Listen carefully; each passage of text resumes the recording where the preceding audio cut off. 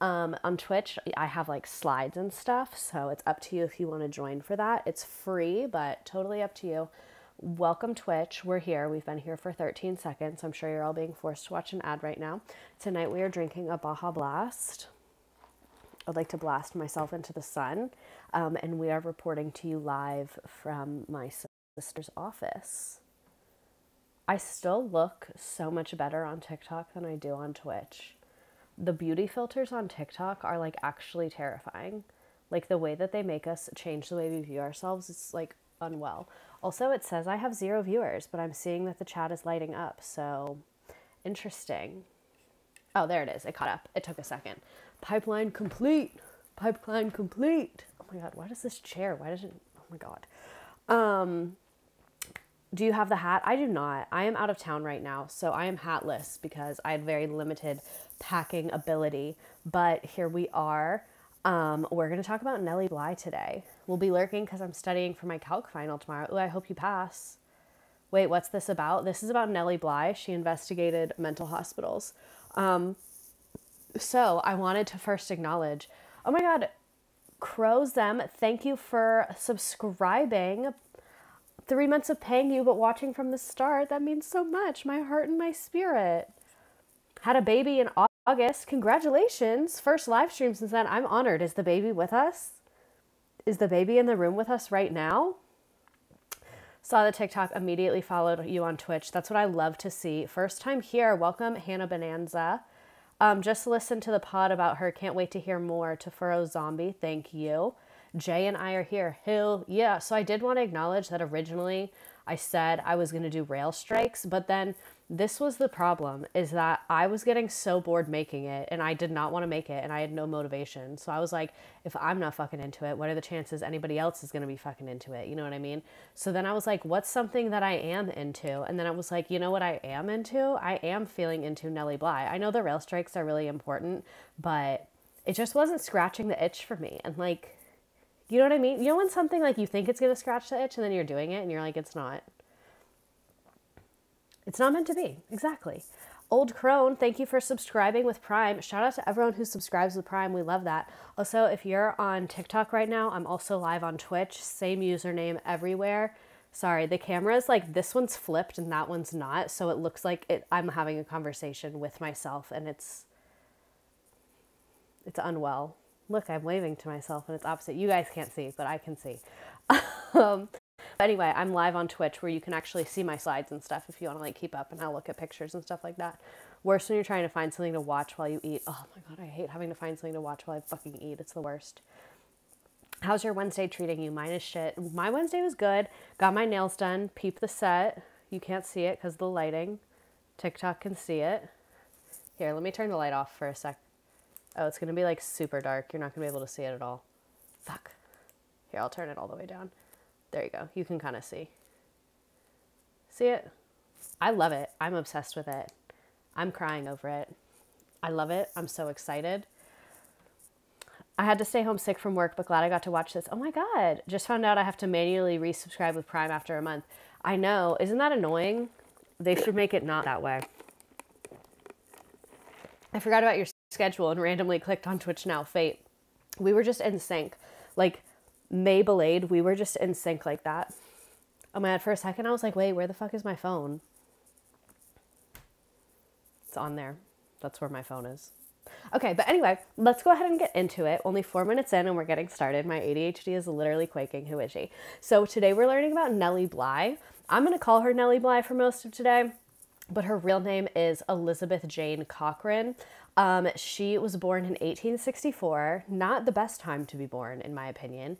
I would rather be born in the times of like Baja Blast and the internet and all that. Can my computer like stop sending me fucking emails and stop giving me notifications? Like, shut the fuck up. And yeah, that actual Jessica, everyone is sick right now. It's really deeply concerning. Okay. Anyway, I digress.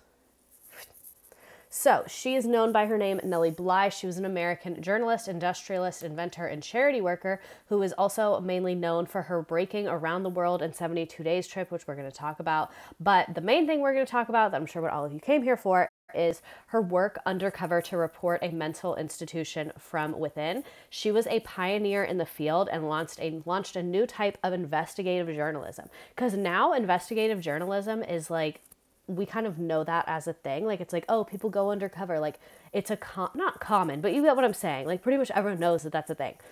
Queen was a trailblazer. She was like, this was not common for people to do this. TikTok to Twitch pipeline. Did you make that your username because of me? Thank you for subscribing. Did you make that because of me, or did you just make that to make that? Like, did you think of that before me? I can't get over how different I look in these two things. I wish you could see it. Like, here on TikTok, I'm tan. My skin is perfect. My eyebrows are perfect. My hair looks perfect. And then on TikTok, it's like, on Twitch, it's like, first time with an actual Twitch account. Oh my God. Did you think of that because of me? I mean, you could have thought of it on your own. It's not like that's serious. You're always pretty. Thank you. I am on Twitch. Twitch is better because, well, not I look paler on Twitch, but it's a cooler platform because you can see my screen. But anyway, me trying to read and learn about literature to prepare for this stream. I fucking hate literature. I'm sorry. I'll say it. Sorry about that. Also, can y'all hear me okay? I didn't have a way to pack my mic here, so I'm just using Apple's vintage headphones. So yeah, Lotus Silvera, thank you for subscribing with Prime. But anyway, I was trying to read about Nellie Bly's like career as a writer and like the books she wrote and like all of that bullshit. But I just like literally don't care. Like, I was reading about literature and I was like, okay, like, I don't, like, what do you want me to do with that? Like, I hate novels. Like, I can't do it. I don't know what's wrong with me. Nothing's wrong with me. We all learn in different ways, but I cannot focus on a story if it's not real or like based in like, does Twitch bleep you? No, not that I'm aware of. But anyway, I like, if it's not a real story, I don't give a shit. Like, her work about the mental hospital, I can read and I like it. But then like when I try and read a novel about somebody, unless it's like based in a historical time period I'm interested in or based on a real person's life, I'm like, why? Like, this is such a waste of time. Like, why did someone write this down? Like, it's literally not real. Who gives a fuck? Does anyone else feel that way? Twitch filters comments. Yeah, I have auto moderation on Twitch. Oh, what does sub with Prime mean? So if you have Amazon Prime, you can log into Twitch via your Amazon Prime, and then you get a couple, like, you can subscribe to someone and you don't have to pay for it. Like, it's included with your Amazon membership. So I guess you are paying for it via your Amazon membership, but a lot of people don't know that that's part of it. Have you tried listening and reading at the same time? It helps my ADHD. I used to do that in high school, but like, it kind of just feels like torture because like, I don't care. Like, if I want to read something, I can usually read it. It's just stuff I'm not interested in. I physically cannot read it. So I have to do stuff like that. And it just feels like I'm being tortured because it's just like all the information, the boring info is coming from me at all levels. Fraz put it best. Fraz said, I'm allergic to boring. And I am allergic to boring. I broke up with a guy because he hated cartoons since they weren't real. You might break up with me. I can watch them. I don't hate them. I just like, it doesn't grab me, if that makes sense. Some cartoons I've liked. Like, some movies I like cartoon movies, like Disney ones. I like a lot of those. The only fiction I can ever do is historical fiction. Exactly. Y'all get it. Y'all get it. Do you have a podcast? Fuck yeah, I have a podcast. It's with Miss Frazzled. It's called Teacher Quit Talk. BoJack Horseman, that is funny. It could, like, so I stopped watching it though because I got to like the depression seasons and I was like, I don't like watching you realize you're a terrible person or horse. You know, I was like, I have to deal with men in real life realizing things about themselves, so I don't need to do it on TV as well, I feel. Oh, I love Bob's Burgers. I love Bob's Burgers. That's one of my favorite shows. Love Bob's Burgers. So cartoons, there's a few of them that I like, but generally speaking, they don't draw me in unless the writing is really, really funny. Then I can like overlook it being a cartoon. True, we don't need horse baggage. Exactly. It's like, there's enough real baggage. I don't need horse baggage. But anyway, back to Nellie Bly. So ADHD. To everyone giving me the little hydrate things on here. All I have is Baja Blast because my water is being used to hold up my phone for the live, so that's not an option, unfortunately. Posture check, though. Y'all can check me on that. Bob's Burgers is like a hug. Okay, so let's talk about Nellie Bly's early life. Elizabeth Jane Cochran was born, like I said, 1864 in Cochran Mills. Her father, Michael Cochran, who was born in 1810, he had started out as a laborer and a mill worker before buying the local mill and most of the land surrounding it. So that's why she was born in Cochran Mills, because her dad owned that shit. So she is like definitely an upper middle class person. Like, it doesn't seem like her dad is like fucking at the tippity top #1 industrialist gazillionaire, but like they had money.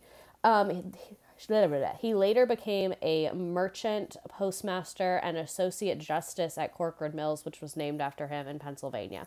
So her dad was like kind of hot shit, but not like the hottest of shits. Her dad was married twice. He had 10 children with his first wife, Catherine Murphy, and then 5 more children with, including Elizabeth Corcoran, Nellie Bly, his 13th daughter with his second wife. The second wife's name was Mary Jane Kennedy. And Michael Cochran died in 1870 when Elizabeth was 6.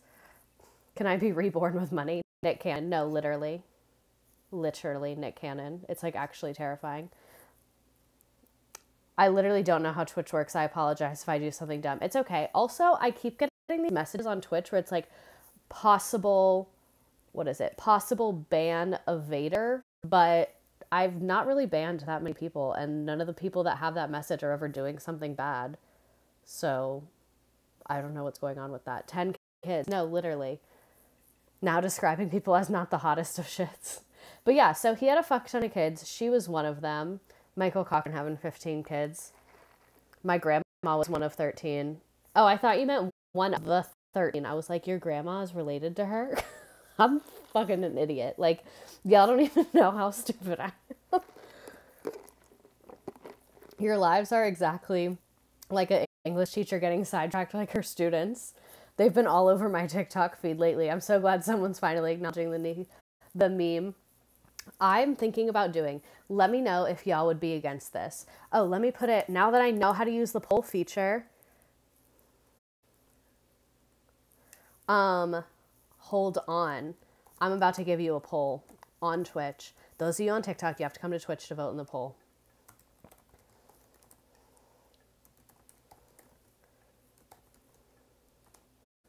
Okay. Starting the poll. Next slide, please. This is horrific. I'm giving you a poll. Should I do a Sister Wives analysis podcast? Those of you that are on TikTok right now, you have 1 minute to get to Twitch and vote in this poll if you want to vote in it. So I'm sorry, I don't know how to do it on here. Should I do a live stream of the Sister Wives family? Like, it's not going to be like a literal history. It's just going to be me picking apart different relationships and referring to different moments in the show. But I don't know if people would be into that. It sounds like people are fucking into it. 1,000%. Honestly, I'm feeling it. Like, that might be a moment. But I have to wait until after all of the tell-alls. Do you guys get what I mean, though? Because, like, I need to operate with all the information. So it won't be for, like, 3 weeks. But the Sister Wives situation, I'm so stupid. I'm too stupid to get over Twitch. Valid. The poll has spoken. 94% yes. Okay. Added to the list. Give a good amount of background. Oh, absolutely I will. So it'll be like, I'll give basic information, but it's not going to be like, it's not just going to be a timeline. It's going to be like, here's a timeline so that you understand my analysis. Like, you'll be able to, so this is always my goal whenever I'm doing anything on Twitch or live or whatever. You should be able to engage in it with no background knowledge. Like, I always try and make it to where you can know nothing and show up here and still enjoy it. You might enjoy it more if you know certain things. Like, you can never make it perfect. You know what I mean? But it's super important to me that anyone is able to join and engage with the content and like not have to be like, oh, I never learned this. I never watched this. Like, that's just boring. Like, will you enjoy the Sister Wives analysis more if you've seen Sister Wives? Yes. But I'm going to make it to where you can still enjoy it. I love these streams because I'm literally stupid and I follow so easily. So that's why I love it, because I'm an idiot. So I think that's how I make it good. It's I'm like, well, you're stupid, so think about what you would think and then just adjust for what you would be confused about. I get so happy whenever I look about my nails. Sure, but what about Nellie Bly? Yes. So if this is your first time here, we get distracted every 3 minutes. Love you so much. But back to Nellie Bly.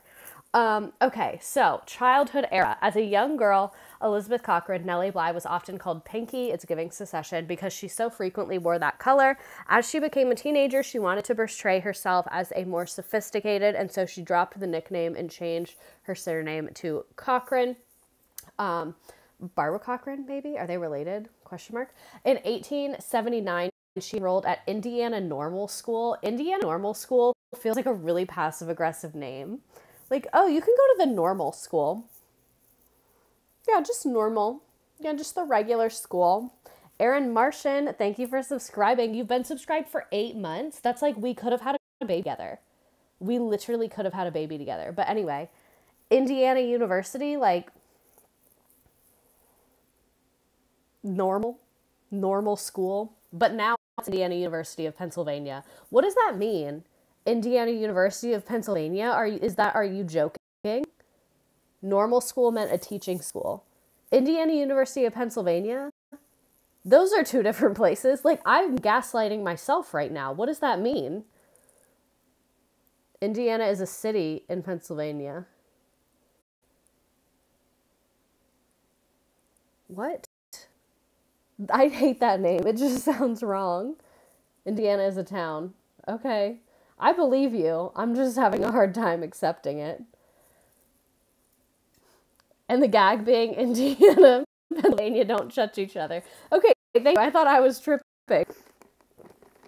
University of Massachusetts, NYC. That's what I'm saying. Like, stop.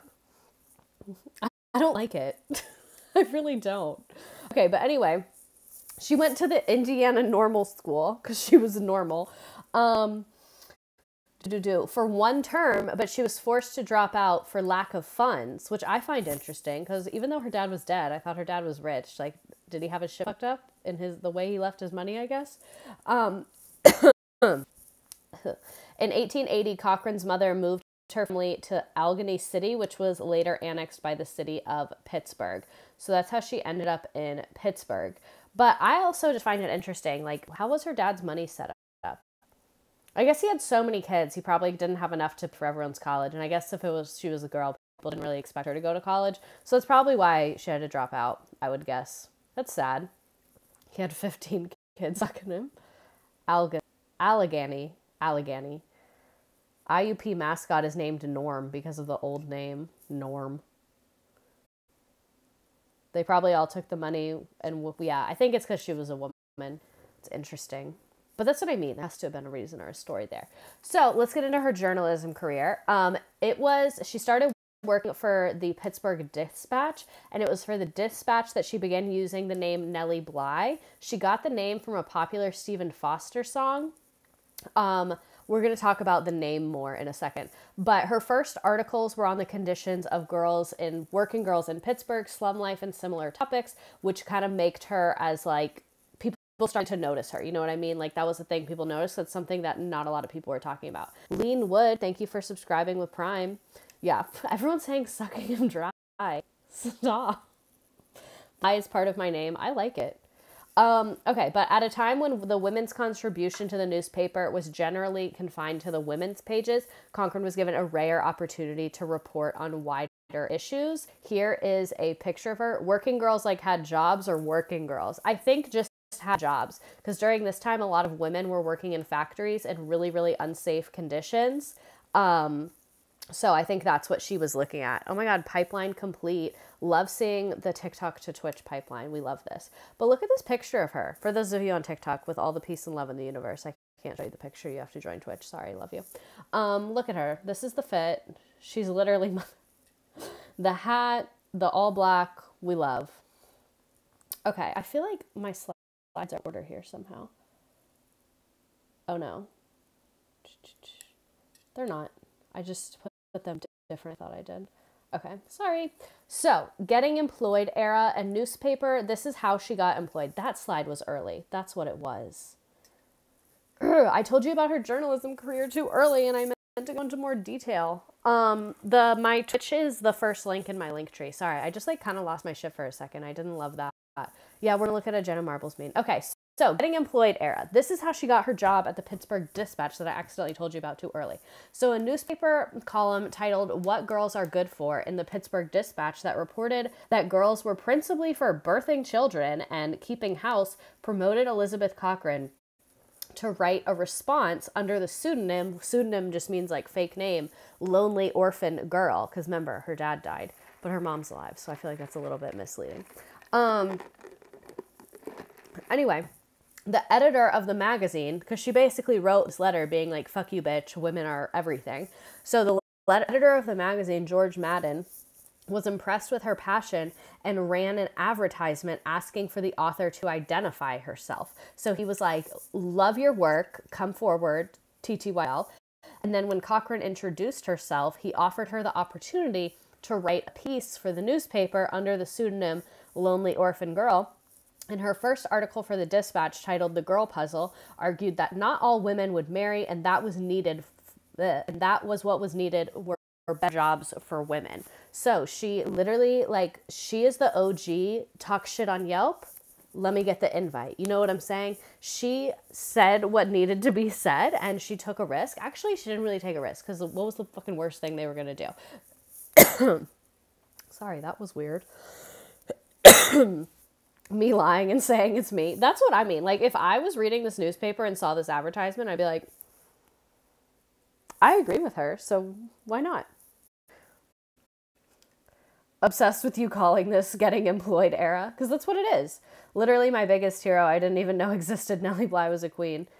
How are we still having the same conversation now? History is just everyone having the same conversation again and again and again.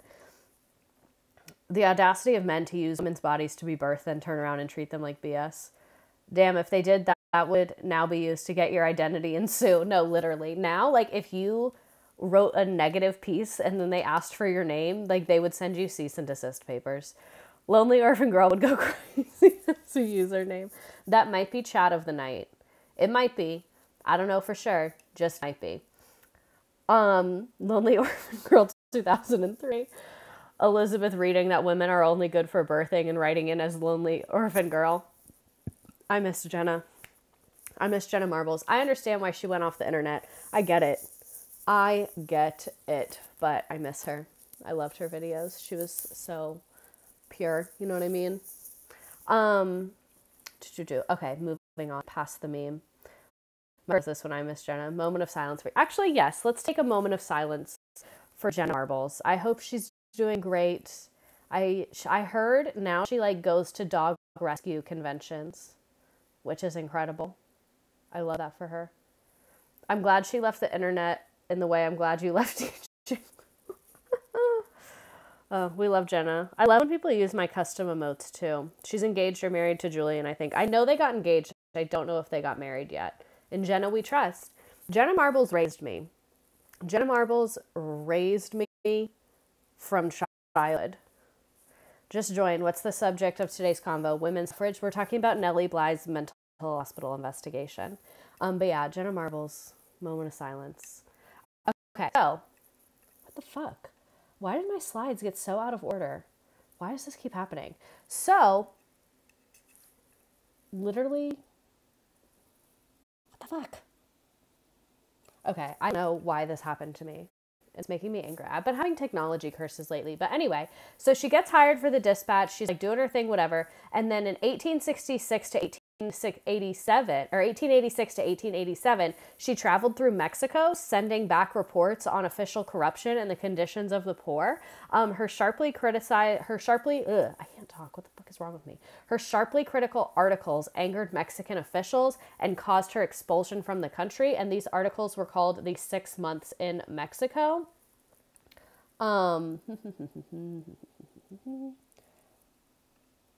Do you see how, like, those two random slides got put in the wrong spot? That is so weird. But anyway, back to Nellie Bly. I'm gonna return to the Mexico thing. Hate when this happens. Are you from New York? No. New York's gorgeous though. But anyway, her second article for the Pittsburgh Dispatch was called Mad Marriages, and it was about how divorce affected women. In it, she argued for reform of divorce laws. Mad Marriages was published under Nellie Bly rather than Lonely Orphan Girl. And the editor chose Nellie Bly after the African-American title in that song, like I mentioned earlier. Cochran originally tried to write her pseudonym Nellie with a Y, but her editor wrote Nellie IE by mistake, and the error stuck. So that is how she got her pseudonym of Nellie Bly, was from this song from an African-American man named Stephen Foster. And then I did look up Nellie Bly racist to see what I could find, just because that's something you should always Google. You know what I mean? She's white. She is a white woman. So Nellie Bly's racist vibes, worth noting that her own pseudonym was appropriated from a black artist's song, and then she never really like gave credit or talked about that black artist. And apparently the song is about a black woman like serving a black serving woman. So it's like she picked this character name, but then didn't even explain it. And it's also worth noting that it was not her that picked it. It was actually her editor, but she didn't say anything either. This guy, David Blixt, wrote this article. It was about some of her novels and about her pseudonym, where basically the way that he summed it up is that for Bly, when it comes to race, she was not more racist than her contemporaries, neither was she less racist. So there's a couple instances of like things being in her books and her pseudonym that like she didn't do anything awful, but she could have done something a lot better. You get what I'm saying? So that's what I kind of found when I was like investigating her racist vibes. We'll talk a little bit more about that later, but back to Nellie Bly's career. And she was complacent. Exactly. That's the word I'm looking for. Also, I'm still really mad that those slides like got fucked up and like showed up way too early. She's on the racism spectrum. Exactly. She is. So an onlooker. Okay, so back to her career timeline. After her second article, Mad Marriages, George Madden was like, damn bitch, I really like you, so I'm going to give you a full-time job. And then as a writer, she focused her work on the lives of working women, like I mentioned. She wrote a series of investigative articles on women factory workers. This is the part that gets a little crazy to me. She's writing these stories, like we mentioned, of like people living in slums, the factory workers, women's working conditions.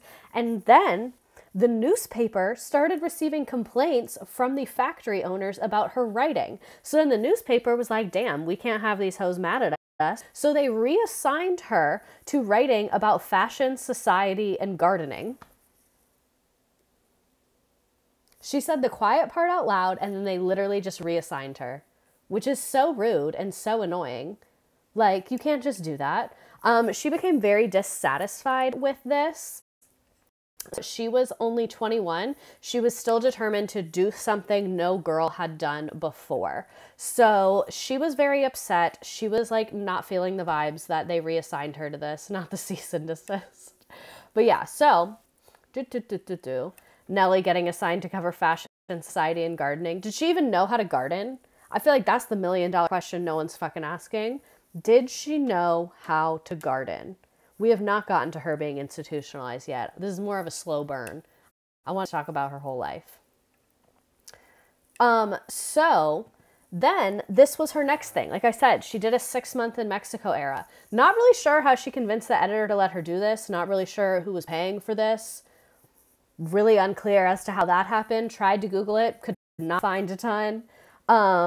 Google's Nellie Bly gardening. What were they expecting from a girl that they hired because she wrote a hate piece? That's so true. That's like when any job hires me and then gets mad the fuck shit about working online. Like, what the fuck did you think was gonna happen? Extra credit assignment. Did Nellie Bly know how to garden? Not her doing more by age 21 than I have at 23. White women invent agriculture and they stick it with us forever. OMG spoilers, institutionalized. It's not what you think. Company hires a girl that exposes shit. Also company, no, not like that.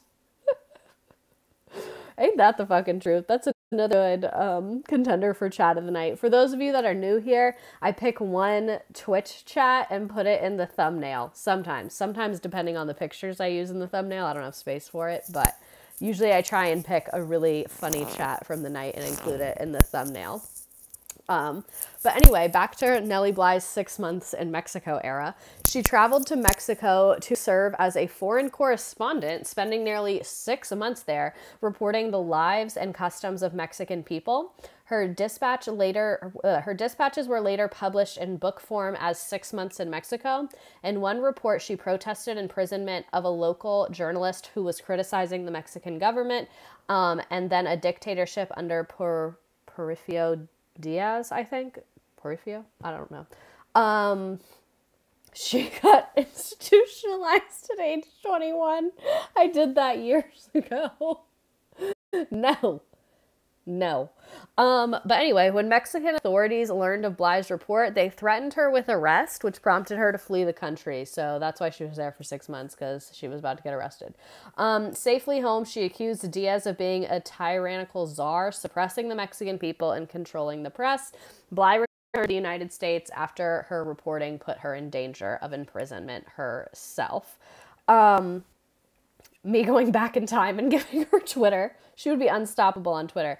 But anyway, side note about her 6 months in Mexico era, I found this excerpt from her book. I haven't read her whole book. I've read excerpts of it, though, of both of them that we're talking about. But she described the habits of soldiers, including marijuana use. So this is about the Mexican soldiers. This is what she wrote. She said, "The soldiers have an herb named marijuana. They roll into small cigarros and smoke. It produces intoxication, which lasts for 5 days, and for that period they are in paradise. It has no ill after effects, yet use is forbidden by law. It is commonly used among prisoners. One cigarro is made, and the prisoners all sit in a ring and partake of it. The smoker takes the draw and blows the smoke into the mouth of the nearest man. Likewise gives it to another, and so on around the circle. One cigar will intoxicate the whole length of 5 days." Like, 5 days? I knew y'all were gonna have the exact same reaction to me, which was, I'm sorry, what? 5 days? Not the mama bird eating the smoke. That's like a little erotic, if you ask me, for 5 male prisoners to be doing in a circle. 5 days is the funniest thing. They were zooted in the 1800s. What was she smoking? Because it wasn't weed. I don't think she was partaking. I don't think she was down like that. Let me get a puff of that olden day sauce. 1800s off.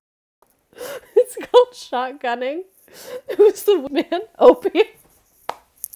They release it with opiates. I can confirm I did not take the marijuana. There's the gardening experience. That was her gardening experience. They were like, "That you're literally perfect for the job." On the real, though, they might have been laced with germs. Is it gay to blow smoke in your homie's mouth? I'm gonna ask my boyfriend if him and the homies ever do that. I'll be like, "Do you guys ever do this?" Miss Nellie absolutely plastered in Mexico. Am I the asshole for blowing smoke into my homie's mouth and getting him high for 5 days in a Mexican prison in 1887? She put that in her resume. Why were they not just puff passing? Why'd they have to include mouth to mouth to make it last for the 5 days? Obviously. Dream blunt rotation is Nellie Bly. The Mexican government wasn't after her. She was just paranoid AF. So does the gay shit make it more potent? I knew when I found this excerpt from her book about the 5 days of marijuana, I knew I had to include it. And I was like, this will murder any chance I have of being able to be like a credible public person, but I don't care because I knew this was going to be as funny as it is. Oh my god. This is about to be a top 5 stream just because of this topic alone. I'm hollering right now. Give Nellie Bly a crack pipe. Nellie Bly in Colorado. Story time. I was in Mexico for 5 days. Not clickbait. This is actually a Tana Mo show story time. Okay. Things that would send Nellie Bly into a coma in 1800. Not shit. Oh my god. When she took a hit and went, oh dear heavens. Okay. This is hilarious. She really only went undercover to get the asylum drugs. Lonely Orphan Girl 12. Subscribe to Prime. Please stop. I physically can't breathe. My chest hurts so bad. Because this is so funny. Bitch needs her fainting couch. People in the 1800s literally got heroin for a cold. But sure, Nelly that got high for 5 days off one cigarette. POV, this is your first stream, and you just got here. Y'all are losing your minds. The chat is going so hard, I can't handle it. Who was high longer? The gay Mexicans or the regular women who their husbands disliked? The hilarious part is that every time the chat is like this, like so fucking funny, like I'm dying, I can't breathe, the better the chat gets, the viewership goes down because I think either you're in it or you're not. Like if you're not in the moment with us, it's not funny or entertaining at all. You gotta call your audience Lonely Orphan Girl. Okay. I've been looking for a name for y'all. It's gonna be my Lonely Orphan Girl.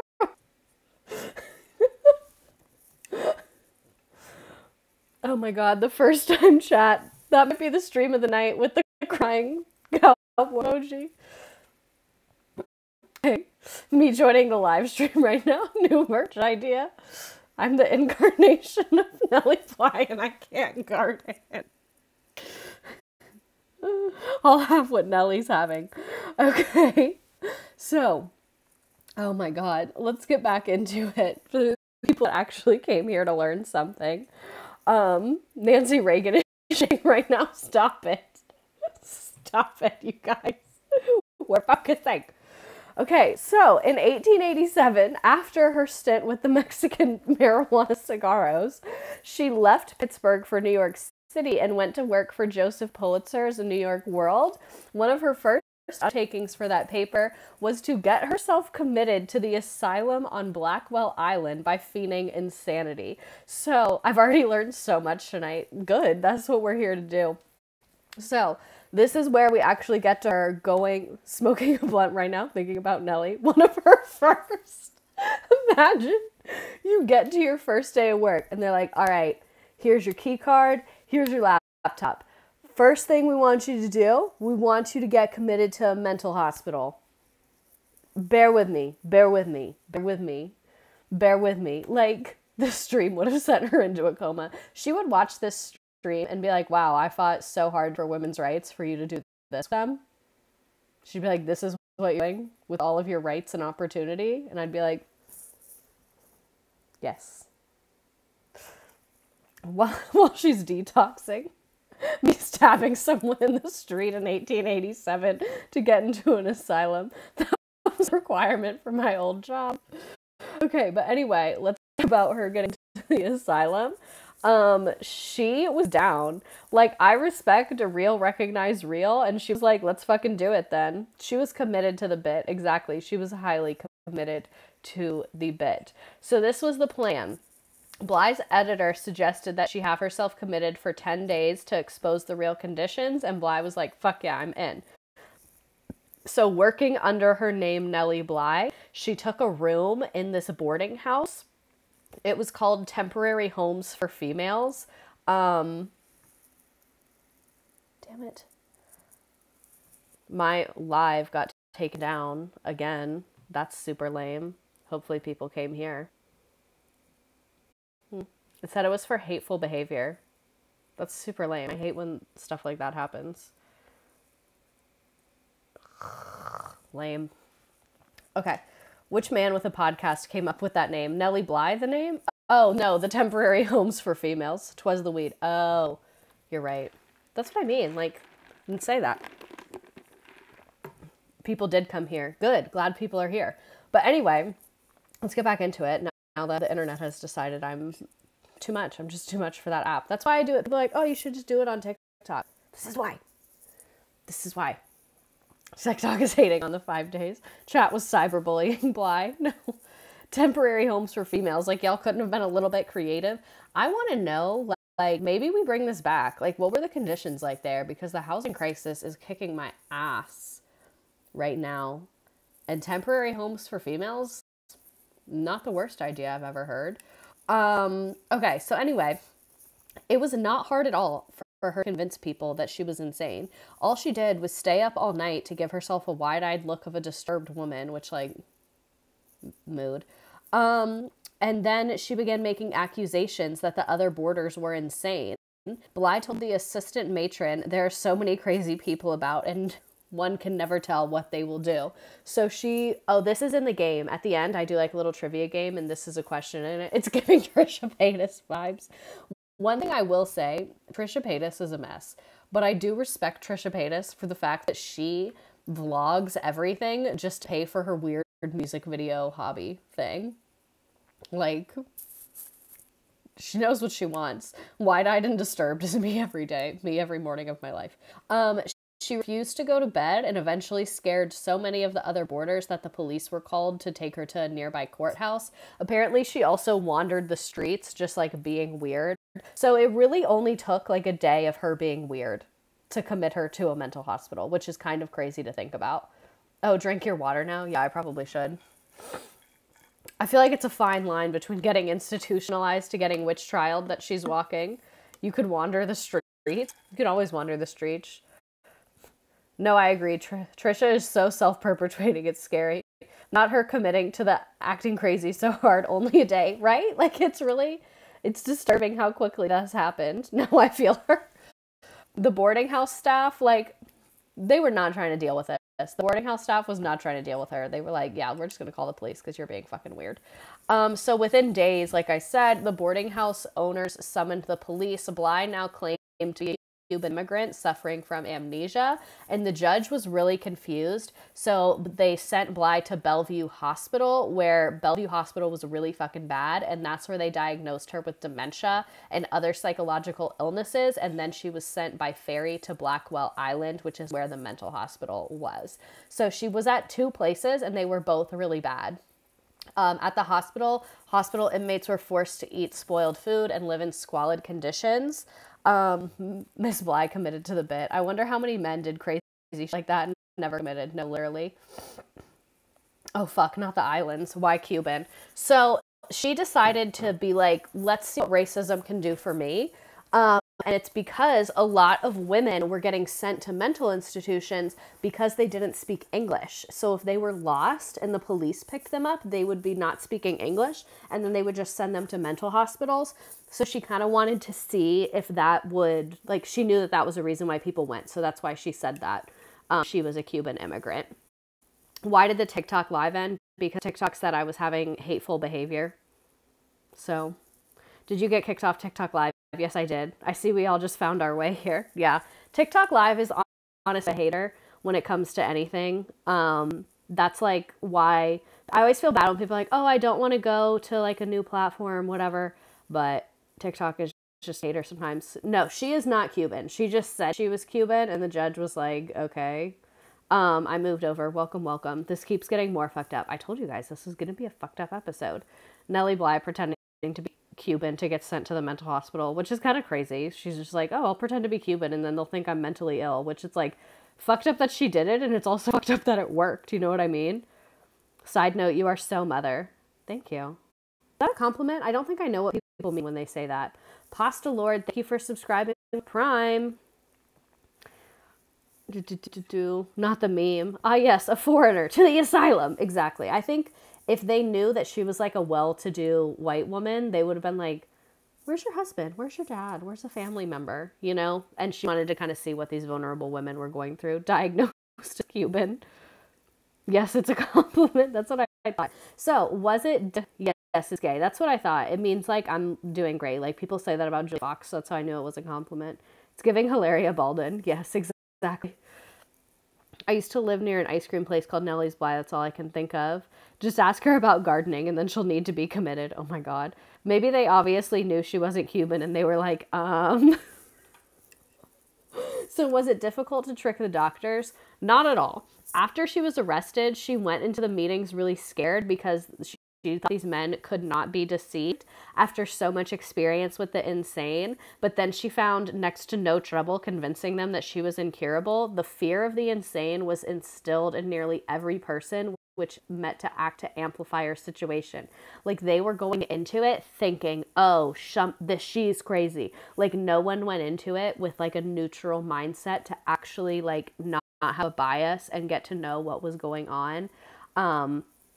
But she, like, saw how badly they treated these people and how it made them just assume the worst in her situation. So first they take Bly to Bellevue Hospital, like I said, for further examinations. These proved to be nothing more than some questions a doctor asked her, questions which seem to mean nothing as the doctor and nurses are already treating her like a lost cause because, like, they basically didn't ask her much at all. So then she gets sent to the mental hospital. It was originally built to hold 1,000 patients, but Blackwell crammed more than 1,600 people into the asylum when she arrived in 1887.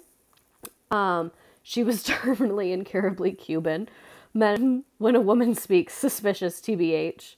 What in pop culture was making people so afraid of the insane? That's a good question. I don't really know. I think it was also a combination of, like, the way they were treating mental illness made people worse. Okay, so also extensive budget cuts had led to a sharp decline in patient care. So there were only 16 doctors on staff. That is 16 doctors for every 100 people, if I did my math correctly, which I probably did not. Ableism mostly, I think, yeah. So there were not proper care. You just cannot have proper care with that ratio of people. It's just impossible. This is what it looks like. Like, this is a super old photo, as you can tell. Quite the large building. Didn't syphilis make people insane? Maybe that's why they were scared. Like someone else said, I think it was a combination of, like, fuck, I lost the message, but oh, here it is. Ableism plus moral panics plus all other bullshit in American history. I think that's the best description of it. It's just a combination. Vibes were fucked from that pic alone. No, literally. I need to see a timeline of history that includes when things were invented. Let me look up, I saw someone asking about ice. Let me look up when air conditioning was invented. Because by this point, they had factories and they had mass production. When was air conditioning invented? Air conditioning was not invented yet. Air conditioning was invented in 1902. So I think they did have some types of electricity, but not air conditioning. But not everything was powered by electricity. Lots of things were still manual. People sent their families, kids too, to institutions because of economic hard times, like they couldn't afford them. Yeah, that's true. It's the unknown. No one is actually trying to understand mental illness. Yeah, I actually toured a mental hospital that's in, like, middle Georgia that used to be huge and have tons of people there. And that's where I kind of started learning about, like, how that system was back then. I don't know, all the boomers who have lead poisoning, who knows what the people inhaled / consumed that damaged their brains in 1890, exactly. Also, a lot of them, like, people didn't really, the doctors didn't know as much about, like, pregnancy and about, like, that you shouldn't do while you're pregnant, so that led to a lot of other, like, people being born with issues that would land them in mental institutions, because a lot of times mental institutions at this time, like, it wasn't just mentally ill people, it was also people that had disabilities. They were perceiving as mental illness, but they were just disabilities, which is a different thing that's treated differently. It was that 5-day weed, all that weed smoke from the gay men. Y'all are just keep going back to that.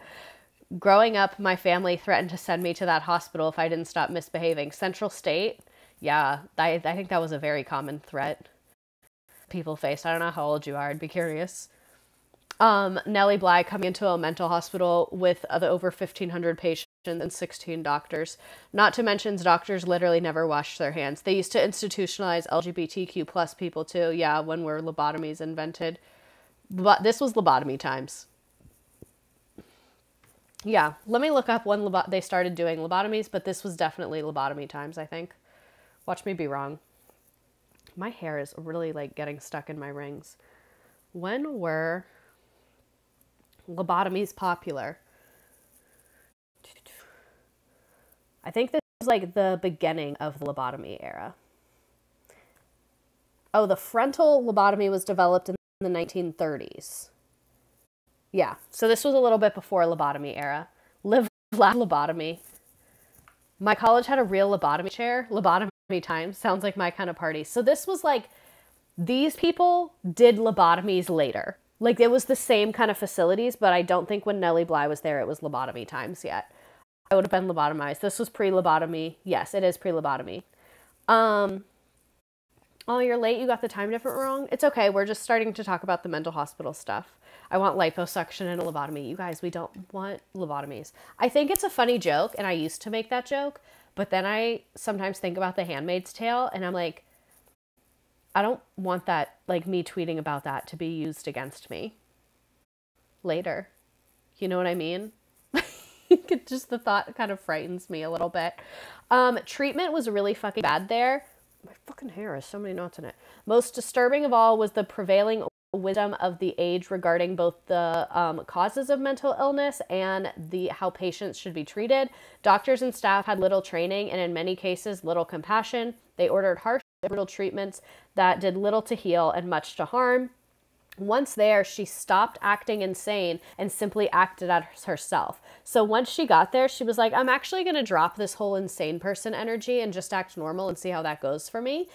Somehow in this world of twisted logic, she says the more sanely she talked and acted, the crazier she was thought to be. So she was like, the more that I like am myself and normal, the crazier they think I am and the worse they treat me. Oh, lonely. Walter Freeman popularized ice pick lobotomy in 1946 and toured the countries, performing up to 25 in a day with no anesthesia. Immediately no. Immediately no. She said, hey girlies, I'm not Cuban. Actually, I'm not an orphan. That's like where my dad never believed me when I told the truth but believed every lie. LOL. Being a normal woman plus insane if we're being real about how society acts. Yeah, exactly. If we're fucking real. Side note about mental illness and women in asylums during this time. In the mid to late 1800s, insane asylums served as a catch-all facility for violent and difficult women, but were they actually violent and difficult, or were they just not fitting into the social constraints of the time? And then I also wanted to make a note to say that I toured a former mental hospital in rural Georgia, and they told me that men could admit their wives with just a doctor's note. So like if they knew the doctor in their town, they could be like, hey, I want to fuck my mistress over the weekend, so could you put my wife in the mental hospital? And the doctor would be like, yeah, brother, we went to University of Alabama together, so I'd love to do that for you. And then like women were just getting institutionalized for like literally nothing when they didn't need to be. I could also be described as violent and difficult. So yeah, it was like a lot of the people, like for one, anyone dealing with mental health issues and mental illness should be treated with respect and dignity and all these things in a facility. But two, the people there should actually need to be there. Like that feels really, really basic. So messed up, but not surprised. To be honest, it's still not great. Like today's mental hospitals still suck. Yes, unless you're rich, mental hospitals are terrible. Awful. Awful, awful, awful. Okay, so according to Carol Smith Rosenberg, author and expert of women's history in the United States, psychiatrists in the Victorian era, or alienists as they were often called, specifically used medicine to police women's behavior. They all have very definite ideas about how women ought to behave, she says. There were general feelings of what caused abnormal behavior, and usually this refusal of traditional gender roles. I almost went to the same one as Sylvia Plath, so that's cool. If you're going to go to a mental hospital, do it right. That's what I always say. But yeah, anyway, that's kind of just so you could kind of understand the context of the time period on mental asylums and women and all that. They also used it to perpetuate white supremacy. Yes, I thought about getting into the race aspect of it here, but it was just such a huge can of worms that I was like, that deserves its own stream and shouldn't be like a sidecar topic or a side note, because I do want to kind of talk about that later. Happy you're here, Miss SOS Sauce. Is that what your name is? I don't know. Let me guess, she was hysterical. Troubled wife industry. Me finding out that men used to send their wives to mental hospitals for abnormal human emotions. Shocker. Shocker, shocker, shocker. Women, I feel really upset and angry when you cheat on me and hit me, their husband. You're going to the hospital. You are going to the hospital. Something's wrong with you. Why do you act like that? I didn't do anything wrong. All I did was punch you in the face and fuck our neighbor. So I think you need to relax because that was super normal. Sorry, there's lots of long messages that I can't read right now because I'm blind. Bly quickly befriended fellow inmates who also revealed the rampant psychological and physical abuse. So a lot of what she learned is from other people who had been there for a very long time, because women would be here for years. Bly was only here for 10 days. A lot of the women that she was here with were there for years, for so long. So I have a couple examples of patient stories that she wrote about. Anne Neville explains that she had been a poor chambermaid. A chambermaid is, I think, where you like live in a building and take care of the rich people. I don't really know. But then she had gotten sick. So she went to a sister's home, I think that's like a nun's home, to be treated. And her nephew was paying for it. But then her nephew lost his job and couldn't pay the sister home. So she got transferred to a fucking insane asylum. Like literally, she was just a working class woman with a job, got sick, couldn't perform her job, couldn't afford medical care for herself. Insane asylum? That's not adding up to me. She knows she's not insane and says, the doctors have been asking me many curious questions and confusing me as much as possible, but I have nothing wrong with my brain. So doctors would ask them like contradicting things and kind of like just not do a proper psychological assessment. Nearly all the women Bly meets are not wealthy or from immigrant families, and we can understand how their life in New York had left them with so few options outside of the asylum. Yes, OG American capitalism. The bar was low, but damn, the bar is literally on the floor. So like I said, she quickly revealed, or the people quickly revealed how bad it was. Other examples were patients were forced to take ice cold baths and remain in wet clothes for hours, which led to frequent illnesses. They were forced to sit still on benches without speaking or moving for stints lasting 12 hours or more. Like, what, for what reason? What's the win here? Like, what are you accomplishing? Wishing all those institutionalized wives treatment for hysteria. Sorry, I can't read. I'm so blind. But anyway, what is anyone gaining by them sitting there for 12 hours on a fucking bench? Some patients were tethered together with ropes and forced to pull carts around like mules. Like what? Whose idea was this? You could just sit there and do nothing. Alyssa and the Hill, thank you. I'd be fucked. My ADHD could never. Trying to make them actually insane. That's what I mean. Like, that would drive me insane, not cure me of insanity. Exactly. Me in 1800, the doctor thinking torture will cure the mentally ill. Healing. This is giving me the same vibes as like those teen wilderness programs that like Paris Hilton went to. At this point, real treatment would be easier, punishing them into submission and silence. No, literally, this was like a full-on war zone here.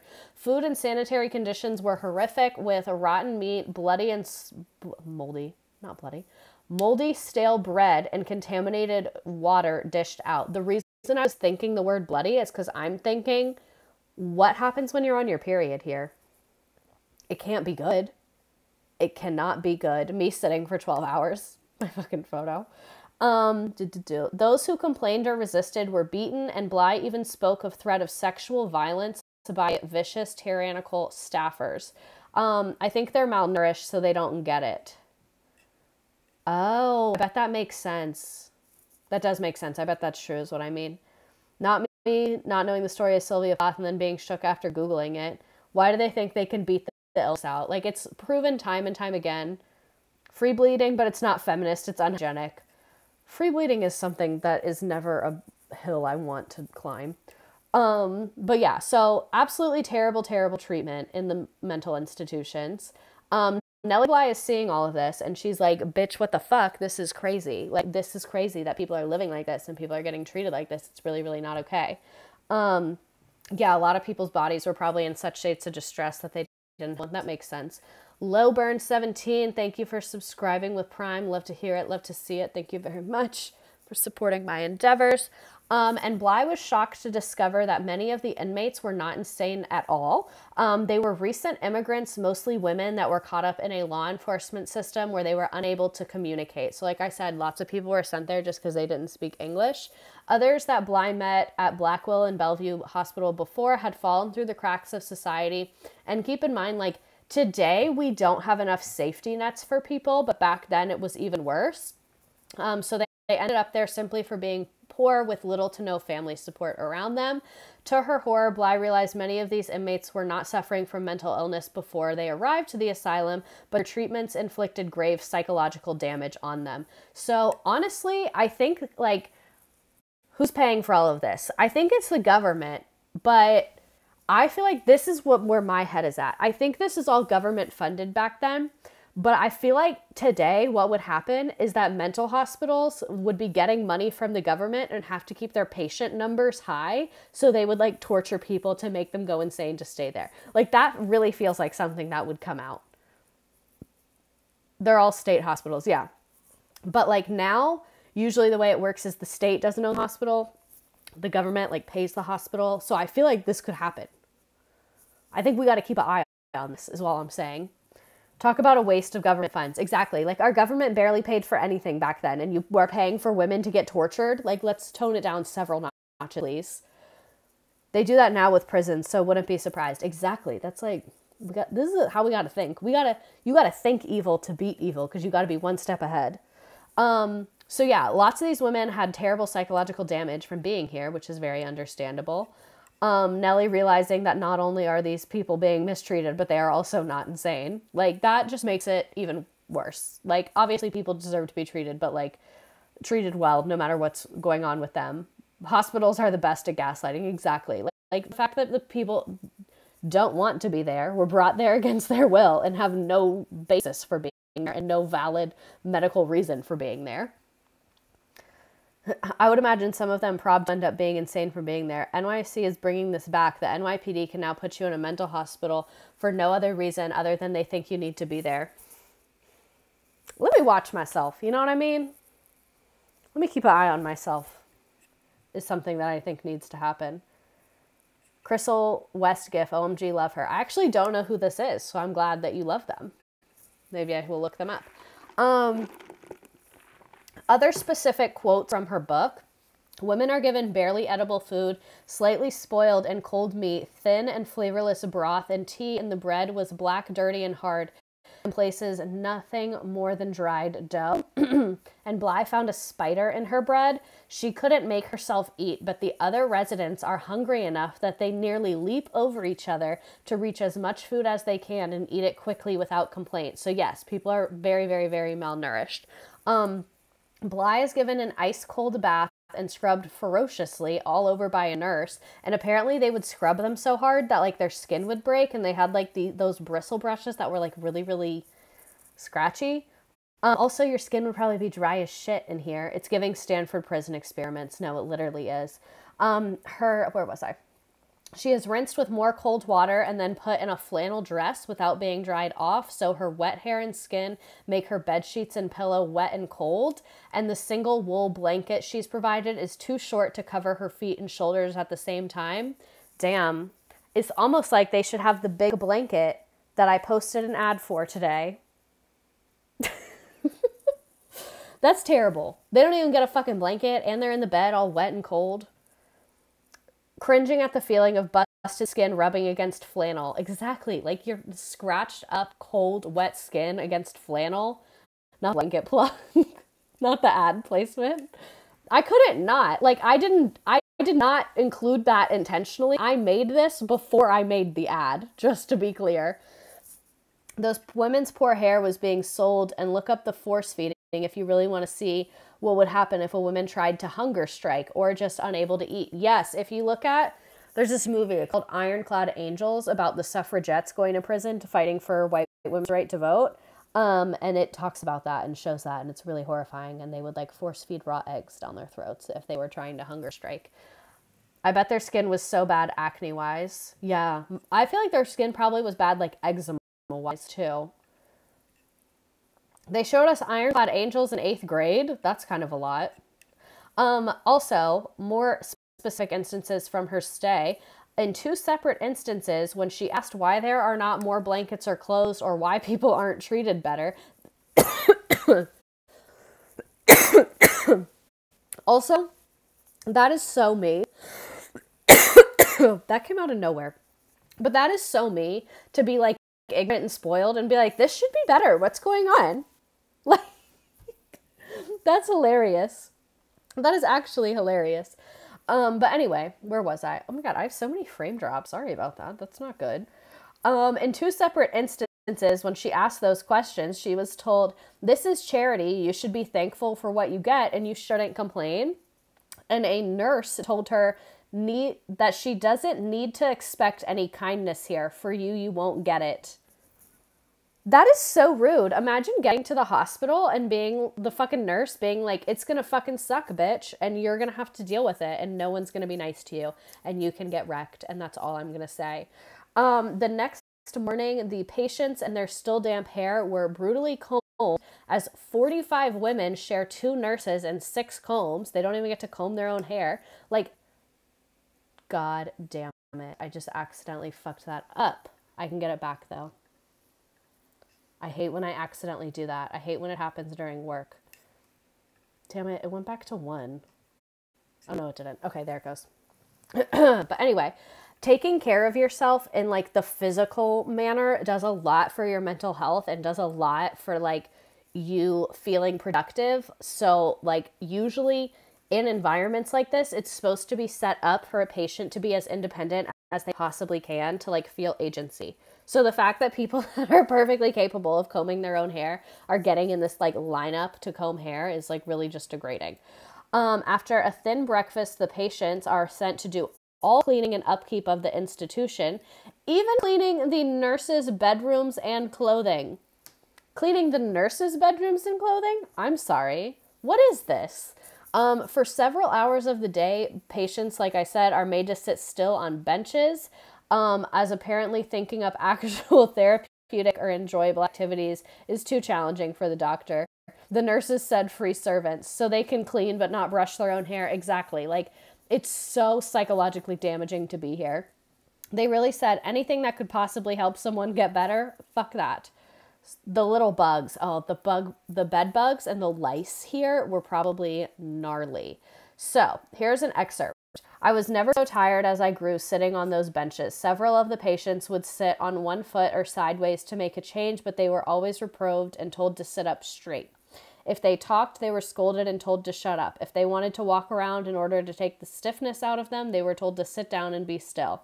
What accepting torture would produce insanity quicker than this treatment? I would like the expert physicians who are condemning me for my action to stay perfectly sane and healthy. Woman, shut her up, make her sit from 6 a.m. until 8 p.m. on straight back benches and do not allow her to talk or move during these hours. Give her no reading and let her know nothing of its world or its doings. Give her bad food and harsh treatment and see how long it will take to make her insane. 2 months would make her a mental and physical wreck. What happened to the cruel and unusual punishment amendment is the 1800s. You know, there wasn't really like rules or regulations or enforcement of things, even less than there is now. I think it's really easy to get like super depressed about the United States, and the United States is worth getting depressed over, but it's so easy to be like, oh, we have nothing, we have no social services, like all these people are being treated terribly, which is true. But it used to be like a lot crazier. Like, it used to be crazy. We can want better, but it's good to think about. Gilded Age is so gross. We're in like a new Gilded Age right now. So that's why I think we're going to have another labor movement soon, because history just goes in cycles. And this was the Gilded Age where like really unfettered capitalism was popping off. And then we had the labor movement, and then things kind of got more regulated. So like US history is just ebbs and flows between like regulation, deregulation, regulation, deregulation. And now we're in kind of a deregulation era, unfortunately. They didn't consider the institutionalized people. The 1800s journalism was going crazy, and Nellie Bly and Upton Sinclair. Yeah, exactly. And now, yeah, homeless people can get forcefully institutionalized in New York right now. Sorry, I don't know what's wrong with me today. But yeah, so Nellie Bly writes about all of this in her book. And then on top of everything, the nurses were in their Bad Girls Club era. The behavior of the nurses on watch come off as completely unprofessional and cruel in every way. When they aren't taunting the inmates or brutally abusing them, there are several stories that mentioned where a woman was choked or given a black eye, or her hair was pulled out for no reason whatsoever by the nurses. They also flirt with the doctors, gossip about each other, and they swear and deride one another and the patients at every opportunity. So this is like so batshit crazy on so many levels. The doctors are fucking using people. The nurses are insane. Oh, the mean girl to nurse pipeline isn't new at all. Just like Grey's Anatomy, OMG. I know, right? Yes, also someone mentioned essay. There was so much sexual assault that happened in these institutions as well. 1870s, Regina George. Was nursing mainly male or female back then? It was mainly female. I think it was really only female back then. The nurses flirting with the doctors after giving the patients black eyes and pulling their hair. Like, what was going on here? Were all of the doctors and nurses, like, on something as well? Like, what was happening? The original plastic Bad Girls Club, Lonely Girls version. Oh my God. Okay, so Nellie Bly was in there for 10 days, and then her editor arranged for her release. Apparently her editor got some, like, letters from a lawyer and was like, yes, the nurses did live there, but her editor got some shit from a lawyer and was like, hey, you got to let my girl go because she shouldn't actually be there. And then the hospital was like, oh, you're a man, so we'll listen to you. She's like, you can come pull up and get her whenevs. Me linking with Dr. Jebediah after beating his wife in the asylum. No, literally. It would be like, oh, I can write the note for you to go in there and then I'll just rock her shit. Like, it's, oh God, it's so gross. Okay, so Nellie Bly to the women in the mental hospital after 10 days of misery when most of them had been there for years already. Like, that's what's crazy to me. If I was the other women, I'd be like, okay, bitch, you're just gonna leave us here? Like, you're literally just gonna leave me here? That's fine, I guess. Post-lobotomy makeout sesh vibes. No, literally, like, these nurses and doctors were fucking rocking these women's shit and torturing them, and then they're being like, let's fuck in the supply closet. It was, like, if Love Island was a mental hospital, it would be this. If Love Island was a 1800s women's mental asylum, this is what we would be looking at. I'm thinking if the nurses lived there as a case of proximity attraction, LOL, which sucks, LOL, they had asylum goggled. Dr. Jebediah said I was his favorite lonely orphan girl. Dude, these chats are so funny. The lonely orphan girl. Proximity attraction is such a silly concept. I can't go there right now. Thanks for bringing it up, but I physically, emotionally cannot go there right now. The women in the mental hospital when Nellie mysteriously got to leave, I feel like everyone there was probably like, so she just gets to go? Like, that was fucking quick because there can only be one lonely orphan girl. Oh my God. But I feel like the women in the hospital were probably like, damn, homegirl Nellie got out of here quick. Who pulled up and picked her up? So, investigation era. A month after Bly's articles were published, a grand jury panel visited the asylum to investigate, but unfortunately, the hospital and its staff had been tipped off in advance. And by the time the jury members arrived, the asylum had cleaned up its act literally. So, the part that's crazy to me is like, this is what sucks about like capitalism and like systems is like Nellie Bly went out to do a good thing and she did a great thing. But I bet when they were getting ready for this visit, the women there, that was probably the worst days of their fucking life because they were probably getting tortured the fuck out of them being like, you're going to act right and you're not going to talk shit when we get this visit here and having to clean the entire place, like fucking top to bottom, everything. Like, I know this is not comparable at all, but I remember when I would work in restaurants and the health inspector was coming, the days before that were terrible because you're like cleaning so fucking much, the owner's stressed out and yelling at you all the time, and like, so I feel like it was probably terrible when this investigation came through. Like, the investigation that's supposed to help these people is probably hurting the people that are actually in it. But many of the inmates who had provided Bly with details of the horrific treatment had mysteriously been released or transferred. And the staff denied everything that Bly said. They were like, that's actually not true. We don't know what you're talking about. And fresh food and water had been brought in, and the asylum itself had been all the way scrubbed down. So they really, really cleaned it and brought in fresh food and water. And then they were like, everything's actually fine. We're doing great. I work at a hotel and we're hella deep cleaning before inspections. Exactly. It's terrible. It's just dark days. The asylum's getting ready for their investigation. Side note, this is from my favorite video on the internet, and I hope that you have all seen this video. This is my #1 favorite video that's ever happened. Nothing on the internet will ever top this, because this is the funniest thing that's ever happened. One less lonely orphan girl. Stop. Stop. We can't let them know we said. It's so funny. It's such a good fucking video. They're one of my favorite creators. They're so funny. I need to watch more of their stuff with the Gail character, because Gail is literally my mother. Like, a win is a win. Yeah, so I guess the women that did talk shit to Nellie Bly, then some of them got released. So that was kind of a slay for them, honestly. I bet the women that didn't talk shit were like, damn, I should have done that. Because they knew what was going on. Like, they had to have put 2 and 2 together.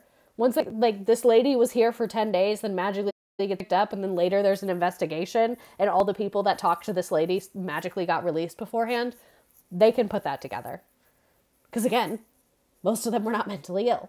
And most mentally ill people could put that together. You are the only reason I have Twitch. Is there any other viable reason to be on Twitch other than this? I have no idea. I don't watch anyone on Twitch, sorry. The nurses are like, this Nellie reminds me of this lonely orphan girl getting high for 5 days. Maybe they were released into the afterlife. That is another good point. Maybe they were. Damn. Everything got scrubbed and they got food and water. Yeah, they had to do the scrubbing though. So, accountability era, despite the effort at cover-up, the grand jury agreed with Bly. How bad do you have to fucking be that you got tipped off to the investigation, cleaned up, and then they still didn't think it was good enough and you still got in trouble? How bad does it have to be? Also, thanks for telling me to drink water. But this is the result. It increased funding for mental institutions. They added like $850,000, which would be close to $24 million in today's money. Abusive staff members were fired. This, to me, is one of the most important parts. Translators were hired to assist immigrant patients. Because again, so many of these people just couldn't communicate what their situation was. I had 2 glasses of water during the stream, but also 2 glasses of wine. That does count. That absolutely counts. But anyway, where was I? But yeah, they had many changes that were made to help the system, to change the system to help prevent those that did not actually suffer from mental illness becoming committed. Was this the Dorothea Dix era? I don't know. I don't think I know that. So what did Nellie Bly do after this? World tour. She went on a world tour. This is her. I'm very proud of this meme. I will give you a moment to acknowledge the meme. Is that woman not speaking English to the asylum? Literally. Literally. It's a slay meme. Thank you. I appreciate that. So glad we could all be enjoying this moment together. She had to see how long the weed lasted everywhere. Okay, so then Nellie went into her around the world era. In 1888, she suggested to her editor at the New York World that she take a trip around the entire world, attempting to turn the fictional around the world in 80 days into a fact. So she was like, that story, I'm going to do it at IRL. And then she actually did it in 72 days. And she did a lot of PR beforehand so that people would like be interested and buy it and shit like that. And she went to lots and lots of places. She went through England, France, Brazil, I don't even know where that is, the Suez Canal, Colombia, which I think would be Colombia to us, Singapore, Hong Kong, Japan, and it took her 72 days to get from Hoboken to back to New York after going around the entire world. So that is what she did following this. Also, just wait, because a bunch of other crazy shit happens in her life and y'all are going to be shook. Shout out to the 313 people still here. Okay, so in 1895, she married a millionaire manufacturer, Robert Seaman. She was 31 and he was 73 when they got married. And due to her husband's failing health, she left Germany. And then when he died, she became the head of ironclad manufacturing. So she literally married this man on his deathbed and over his company. And wait, Anna Nicole Smith era, City Girl era. Get that bag live, right? Isn't this crazy? So yeah, she married him and then less than 10 years later took over his company. And for a time, she was one of the leading women industrialists in the United States because she took over this big company. But this article said her negligence and embezzlement by a factory manager resulted in the company going bankrupt. But I got some more information on it. Boss ass bitch alert. She knew what the fuck she was doing. Honestly, May slipping poison in Robert's drink. Nellie Bly running ironclad manufacturing.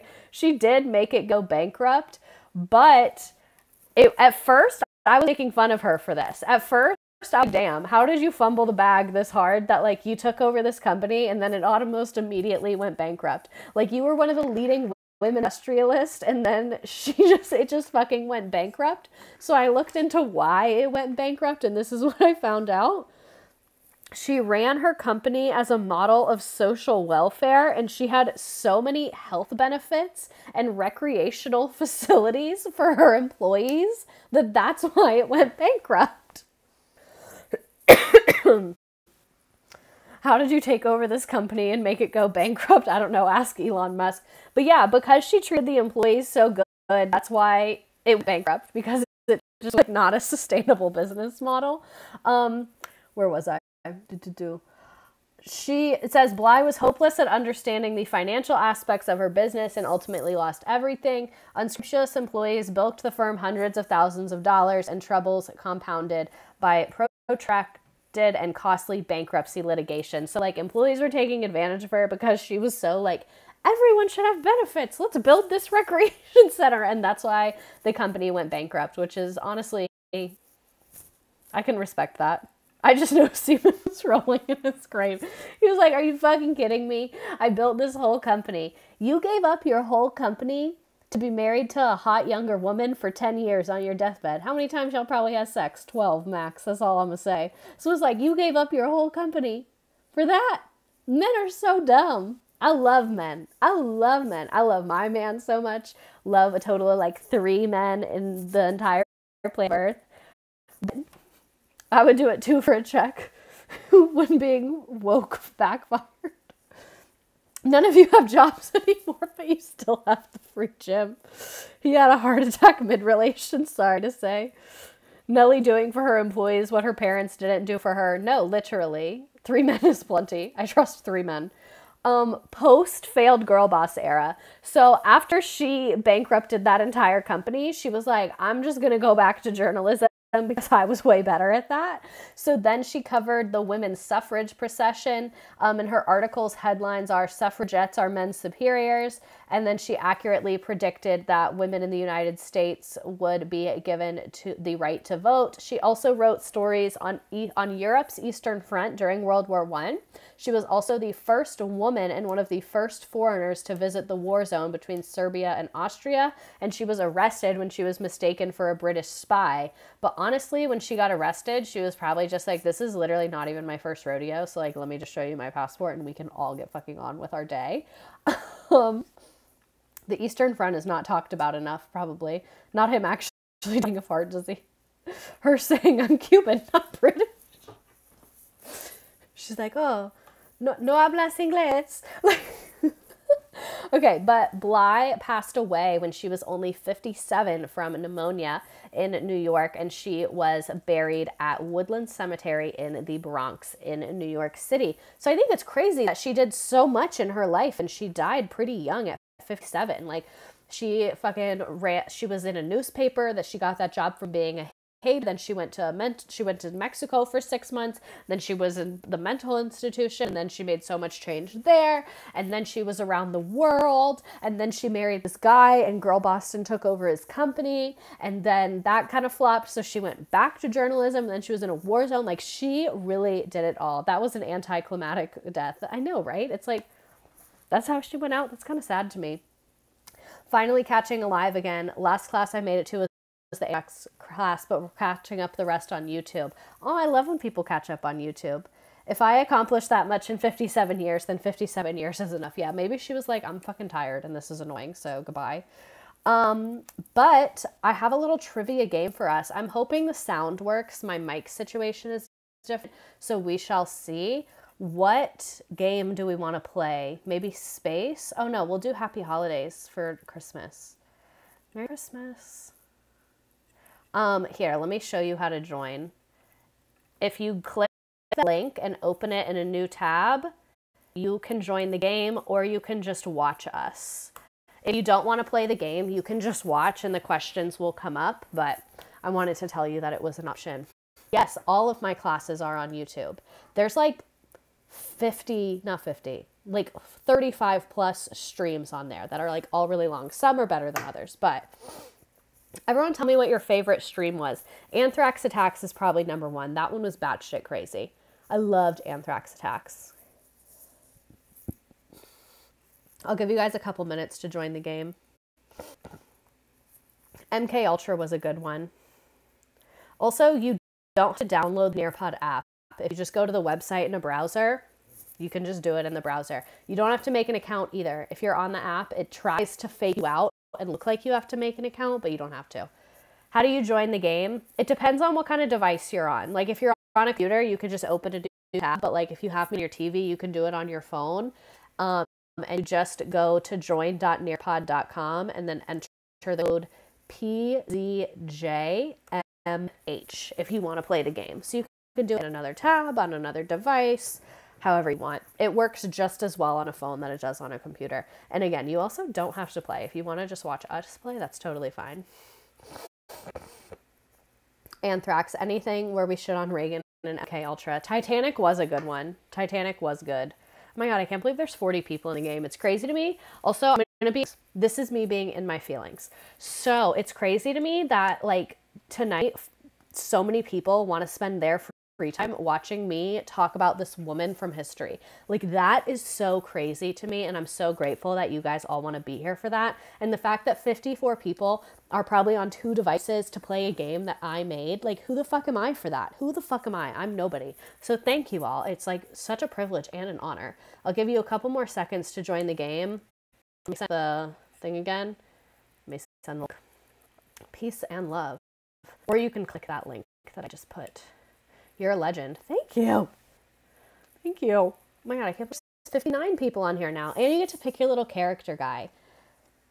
I didn't have the energy to participate today, but I really needed to not be alone tonight. So thank you. Always love the company. Thank you. I love the company as well. I love your classes. It's a great Wednesday night. My husband and I just had dinner and listened. I love when you get sappy and never felt more seen. Because it's like, y'all could be watching anything. Y'all could be watching fucking Game of Thrones. Y'all could be watching Succession. Y'all could be watching old Jenna Marbles videos. Like, there's so much content on the internet. There's no shortage of random bullshit to watch. So the fact that that many people choose to watch me, it's like, I'm in my feelings. I'm in my feelings. I literally told my boyfriend we have to do our own things at home on Wednesdays because I have class. Frozen, Walmart parking lot student. Welcome back. I do be binging old Jenna. I need to watch this again. I'm watching Succession right now. I love all the interruptions in conversation. This is how I learn. I got demerits for talking in class. That's how I learn too. Like, we have to be having fun. Okay, I'm going to go ahead and start the game, hoping that you'll be able to hear the music. Really sorry if you cannot. Can you guys see the video still? I hope that you guys... Did you watch White Lotus? Not yet. I'm starting it with my boyfriend when I come back into town. Okay, I'm starting. I don't know if you can hear the music. I can hear the music. It's very loud. But that's because I have headphones in. Me holding off watching Real Housewives of Salt Lake City to be in the streams. Oh my God. Okay, what did we learn about today? Can you hear the music? Does anyone confirm or deny that?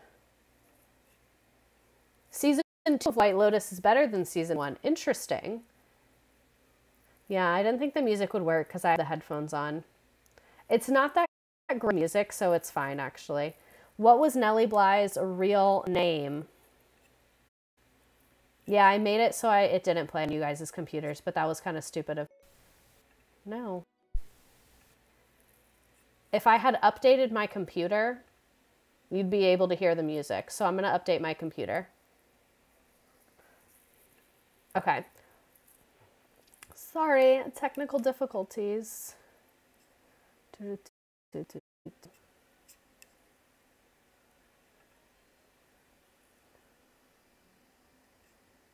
me try this. What about now? Now can you hear the music? Are you going to be on the upcoming episodes of Real Housewives Miami? I want to be on Real House Girlfriends of Miami. What's next week's topic? That's a great thing for us to discuss right now. I have no idea. Let me look at my list. Stream ideas. Why can't I find anything ever? No, not that list.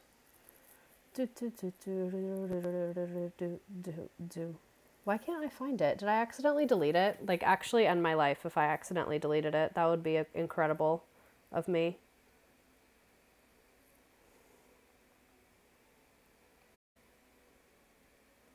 Oh, there it is. I don't know why I couldn't find it. If you ever want to do another Vietnam War-esque stream, could you do one on how the CIA recruited among the to help in the war? Ooh, there's so much about the Vietnam War to talk about. It's truly, truly endless. Oh, someone that's only done Nearpod on the teacher side. Nellie Bly was 420 friendly. No, she was talking shit on them. The list is just CIA's list of declassified things. Me waiting on the timer to tell me I'm wrong. Okay, so ideas. I did a project on Agent Orange and it was batshit insane. Agent Orange is insane. Can you guys hear the music or no? Still no? Are we still unable to hear the music, I'm assuming? I've not done one on JFK. I don't want to get put on a list. Oh well, we win some, we lose some. No mic, no music. That's unfortunate. Next week I'll have it play on student devices so you can hear the music. What did Nellie Bly do to get committed? What if his head just did that, though? That's my favorite theory. That's my favorite one. So ideas for next week. Section 504 sit-in is one. Also, the Banana Wars is one. I was also thinking about the Little Rock Nine. Bernie Madoff. That whole scam situation. The Bernie Madoff years. Waco. I've been meaning to add Waco to my list. Let me add Waco. I watched like the 4-part series on it. I want to rewatch it before I do Waco. But I would love to do Waco. I was going to say I love Waco, but that's not what I mean. I love the 504 Little Rock. And then Ted and Kenny actually killing someone. Would love to talk about that. What else do we have on here? The Virginia Coal Wars. Don't really know what that is. Oh, someone else mentioned ketchup. I have ketchup on my list. Was that you? Bernie Madoff would be cool. You should do the Fairbanks 4. It's bananas. Let me write that down.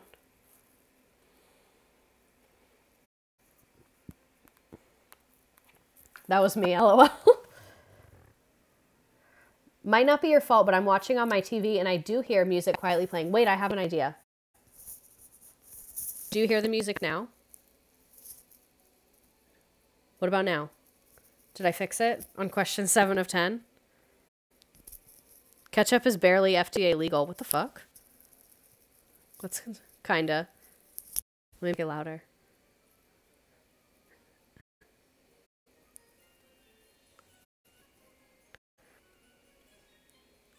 Don't scare me with ketchup, guys. Yeah, ketchup is a safe food for a lot of people. Okay, question 8 of 10. What did the patients experience at the asylum? I would love a history on the American adoption industry. Interesting. I don't know if I'm the woman for that job. I would love to hear a Madoff one. I'm kind of interested in Madoff because I don't know anything about Madoff and I kind of want to learn about it. You will never take my sweet ass tomato sauce from me. It's better now, but back in the days, not so great. That's terrifying. Yes, they experienced all those things at the asylum. That one was a multiple right answers one. My head itches. I'm so happy with my nails. I just can't get over it. You guys can't see it because of the fucking ring light, but I love it. Because he made off with your money.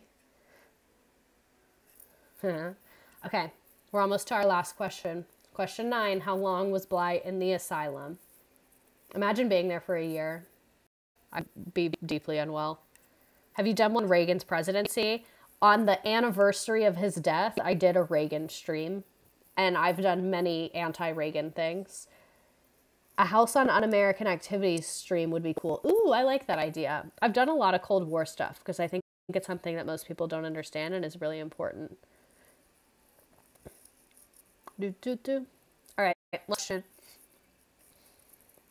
How Japan attacked Alaska in World War II. I'm not super into the military stuff, but I'll think about it. Why was Bly unsuccessful in the business world? You could never do enough anti-Reagan streams. Honestly, I could do another one. Let me add that to the list too. Have you done Red Scare and McCarthyism? Not as its own thing, but when I've talked about the Cold War, yes.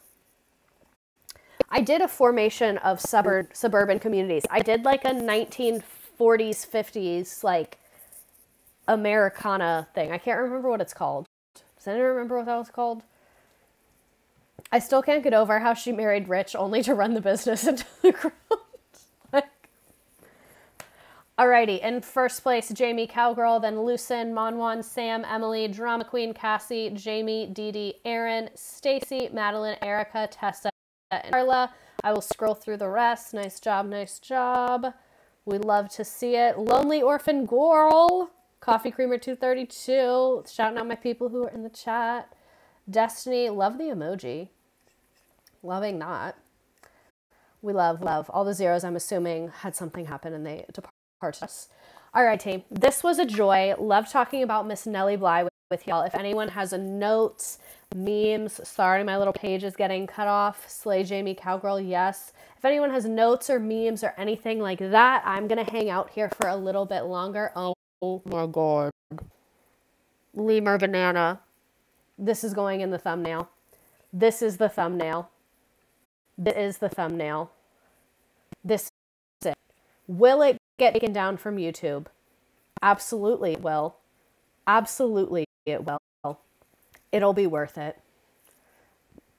I might have to cut off this guy and this guy, but this is the thumbnail. That is iconic. Thank you, Lemur Banana. And I was just thinking, I was like, wow, I really don't fucking feel like making a thumbnail right now. No, I don't have to. That was so fast. Thank you for the education, mother. Current teacher, loving the female history content. Thank you. And I it'll never top this. It will never top this. Wanted to make it as ridiculous as possible. No, it's perfect. No, you did it literally perfect. Loving the Canva font. Live, laugh, loving for that. It's perfect. Is it related to our main topic? Only the side topic, but it's iconic. All right, T. I loved with you. I laughed with you. Today we had a very up and down amount of viewership. Honestly. Loved the parental advisory. Okay, so what do we want to do next week? Before we leave, let's figure out what we want to do next week. Around